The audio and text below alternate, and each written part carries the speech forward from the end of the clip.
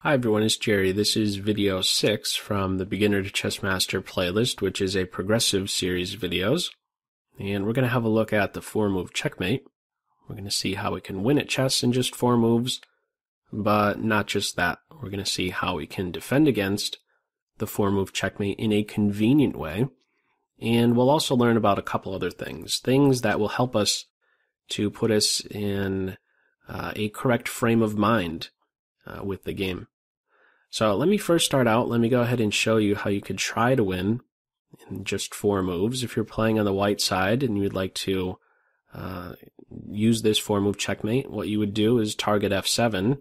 This is the weakest square in the black position since only the black king is there to defend it. And so what you're going to do is have your queen and light square bishop come out and converge on that square. So the way to begin is by moving your e-pawn up like so. This is freeing the way for both bishop and queen. After your opponent plays a move like e5, a very common reply, we bring our queen out, hitting f7, even throwing a punch at this e5 pawn. You could see knight here, or even pawn here. Both of those actually defend e5. And we now bring our bishop out. We have 2 pieces on this square, and if black is not careful, making a move like so, something that might be quite tempting since it's developing a piece and attacking the queen, well, black has just fallen for the 4-move checkmate. Queen takes f7, and that's it, game over. This has a name, this 4-move sequence. It's known as the scholar's mate. And I could tell you from first-hand experience, I've been involved in the game, I've been playing the game long enough to know that this has a great interest. I see players over and over again trying this, and I imagine many of them who try this and are successful have a false sense of feeling like they're grand champion of the game. This is not accurate. If you have players out there who are trying this 4-move checkmate and are successful, they're not grand champion of the game. They're grand champion of defeating an opponent who does not recognize a 1-move threat. I too tried this same thing. Let me say that much. When I first learned the game, I tried this 4-move checkmate over and over and over again, and I was never successful. Let me be more specific. I learned this game from my father. He taught me the rules, and what did I do? I tried to beat my father in these 4 moves, and I was never successful. In fact, I'd try it from a different angle. I wouldn't come out here and try to get into that f7 square. I'd play here and then put my bishop here, and okay, if a move like this happens, that's another way you could be winning. But it was never happening. You would always see the 1-move threat develop, and what am I going to do now? This might have been the early stage of me starting to think ahead. I recognized that this knight's in the way. If he's not there, I could checkmate. So I tried stuff like this. I'm ready to kick the knight away. He runs away, and then boom, game over. Well, his timing is just way off. The knight comes here, hits the queen, reminds me that if I'm not careful defending c2, there goes my rook. It's just never happening. I was never successful when I tried the 4-move checkmate, but I still tried it over and over and over again, so I could only imagine the appeal it will have for a player who does try the 4-move checkmate and is successful. This 4-move checkmate is a form of hope chess. Hope chess is when you make a threatening move towards your opponent even though you know it's bad, and simply hope that they won't respond well. From our previous videos, we should know that moving the queen out early is a bad choice. We should be getting our minor pieces out. We should be getting castled. We should be developing efficiently. Bringing the queen out early is not a wise choice. We'll see how we could be defending against this properly. It's important to put yourself in a correct frame of mind. We should be doing what we feel is best in a chess game. Bringing the queen out early is not best, okay? Do not play hope chess is my main point. And it's important to be asking ourselves the question, what's the threat? This is the very basic, the very start of attack and defense in chess. Our opponent generates some threat makes a move. The first question you should be asking of yourself is, what's the threat? And once you've correctly identified the threat, the next thing you should be looking to do is determine how can I be defending against the threat? How can I be replying to a threat in a convenient way? So, for example, in this position here, how can you reply to this attack against f7 in a convenient way? Well, it's the opening stage of the game. What would you normally do if there wasn't a mate in one threat? You would be developing. Well, if you can defend and develop, well, that's convenient. This is a perfect way to be defending this particular mate threat.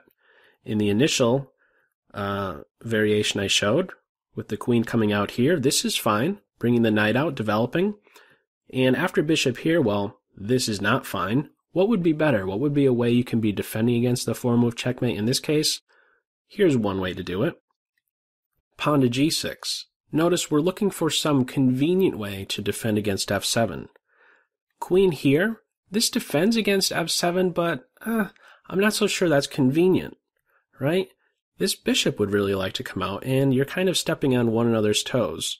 You know, the queen being here in the way of the bishop, not really such a great idea. What about queen here? Well, yeah, that defends against f7, but it's getting in the way of the knight. We're looking for a convenient way, and I don't really see here or here as being so convenient. Knight here, well, that defends, but we're looking to develop efficiently. Is bringing the knight out to the edge of the board a convenient way? No. Sometimes meeting a threat or a punch with a counter punch is a good idea. We could do that in this position. g6 is a perfect way to defend against that threat. And if the queen comes here, white insists on attacking f7 along this file now. What can we do? We can develop and defend. Notice we wouldn't want to do something like this. This is not developing. This is inconveniencing our own development. Knight f6 is a perfect way to do it. And if white is super excited about still pinpointing f7, only this time with the bishop, in this case it would not be coming with, well, it wouldn't be ending with checkmate, but white is threatening to take a pawn with check. Well, we can in fact ignore this now and take advantage of the queen's decision to be coming out very early. We can improve our knight's position, enter the center with an attack against the queen. Also remind white that they have to watch out for their c2 pawn.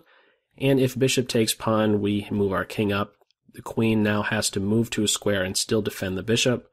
Queen here's the only way to do it, and we once again hit the queen. She has to now leave the defense of the bishop, and when she does, there goes the bishop, and black is the winning side, being up a minor piece, and white only has a pawn to show for it.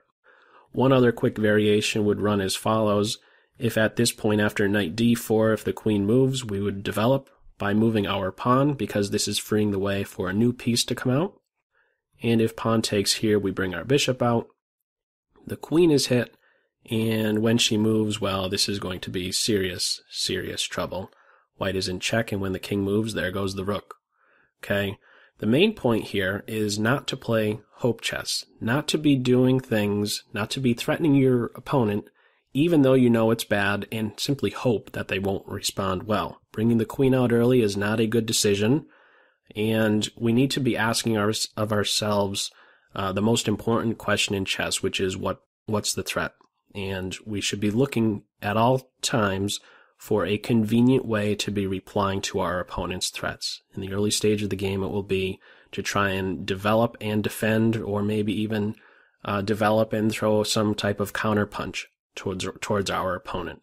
Okay, let me show you just a few other quick ways you could be defending against the four-move checkmate. Here's a super simple way to do that. If your opponent starts off with this and you know that they're very excited about trying to beat you in 4 moves, e6, there goes that four-move checkmate. When the bishop comes here, d5, that's a nice way to slam the door in the bishop's face. Okay, if this bishop is not seeing f7 directly, you could kiss the four-move checkmate goodbye. Same story goes for starting out like this, c6, bishop here. Where are you going, bishop? You're not seeing f7 directly, you're not checkmating me in 4 moves, okay? So those are just some simple ways if you anticipate a player like this trying to deliver checkmate in 4 moves, it's just not going to happen. The main thing is to stay into a correct frame of mind here, not play hope chess. Make sure you're asking of yourself the most important question in chess, which is, what's the threat? Correctly identify the threat and try your best to reply to it in a convenient way. Okay? So that's all for this video. As always, I hope you got something out of it, and I will catch you in video 7. Take care. Bye.